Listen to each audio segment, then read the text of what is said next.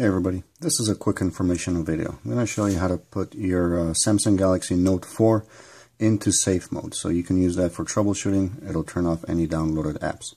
So there's two ways to do so. The first way is if the phone is turned off, what you want to do is press and hold volume down and power key. Once it starts powering up, let go of the power key and you're going to keep holding the volume down. And you're going to hold the volume down until the phone boots up all the way. And once it boots up at the bottom left corner, it'll actually say safe mode. And in just a moment here, it'll boot up and I'll show you the other way. So right here, it's a safe mode. Now the other way, say for example, if the phone is on and you want to turn safe mode on, what you want to do is tap and hold the power key. When you get your phone options, tap and hold on power off, and it'll also give you the option to turn on safe mode.